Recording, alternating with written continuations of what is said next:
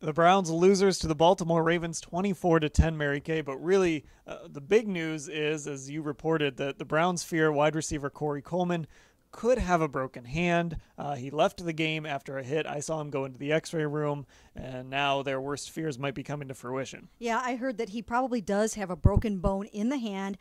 He also broke his hand last year, as we all know, and he was out for 6 games. He never really rebounded from that. He only caught 33 passes, 3 touchdowns last year. So it would be a big blow to the team if Corey is out for any length of time with a broken hand. As we know, the receivers are struggling as it is. Poor Deshaun Kaiser needs all the targets and the weapons he can find. And for Coleman, you mentioned it. He struggled so much last year with the injury, and he talked a lot in the preseason about learning the playbook and kind of getting to where he needed to be.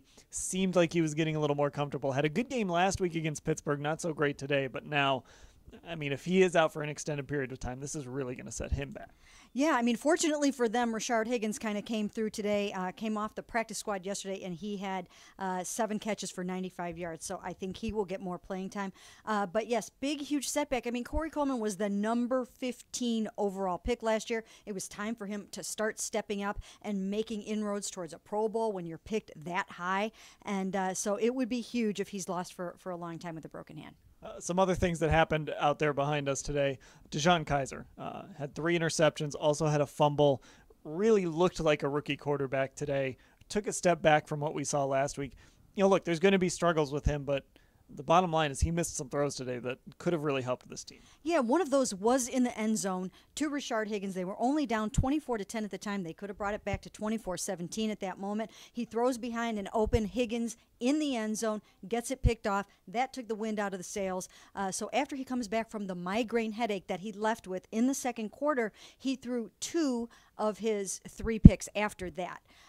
He also was stripped sack once. So it was just a really long afternoon for Deshaun Kaiser against this really stout Ravens defense. But again, he's not getting a ton of help from his receivers.